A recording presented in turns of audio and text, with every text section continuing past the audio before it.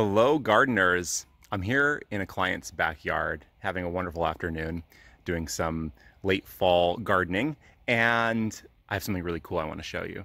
So we have seen some incredible growth on asparagus this year. With all of the rainfall we had in Tucson, the asparagus ferns are huge. Check this out. These are some raised garden beds. And look at this absolute jungle. We have two beds here. I'll stand back a bit so you can see them. Two beds just filled with asparagus. And this is really exciting because this has taken some time to get the asparagus crowns that we planted in these beds to a point where they're going to really start producing. And this next spring is when we're going to be able to do a lot more harvesting. So one really cool thing that I want to show you are all of these different stages of ladybugs on these things.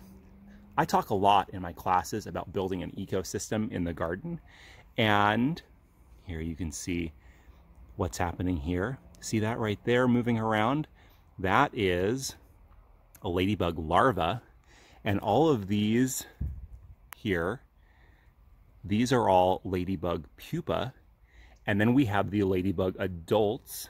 Here's an adult right here.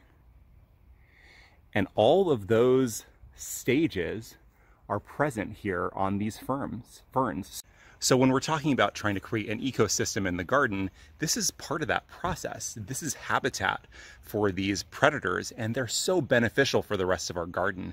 So by having a perennial like asparagus here, we're able to give them some breeding ground where they can multiply and spread out through the rest of the garden. And we've definitely seen that in this garden where there are ladybugs in a lot of the other garden beds.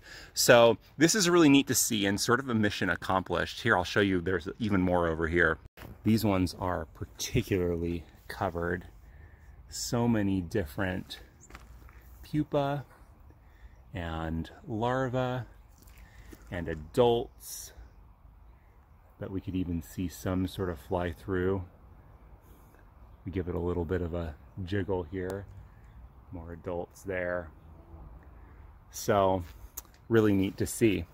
While we're on the topic of asparagus, you can see that some of this asparagus is starting to brown, and that's what you'll see when you have colder temperatures. So all of the energy that these crowns have put into putting out all of this foliage, we want to give them the opportunity to really utilize that. They'll pull through their vascular system, they'll pull all the water and nutrients back into the crowns for the winter, and as it gets even colder, these will all die back. That's our opportunity then to cut them down. You can mulch over the asparagus with some of them, and you also can compost the rest. And that's your normal asparagus cycle. And so then when the soil temperatures warm again in the spring, then we'll see those spears starting to come up, and that always gets me excited because fresh homegrown asparagus is one of those things that is the most different from anything that you buy in the grocery store. The sugars that are there in those spears, they turn into starches really quickly once they're harvested, so the sooner you eat them after harvesting them, the better. Looking forward to that. So at least getting a little sample of that delicious harvest, of course. These are the prized possession of this customer that we work with here. So I'm sure you can see by the smile on my face my joy in sharing this with you. I hope it's helpful, and keep on following us. More gardening tips to come. Happy gardening.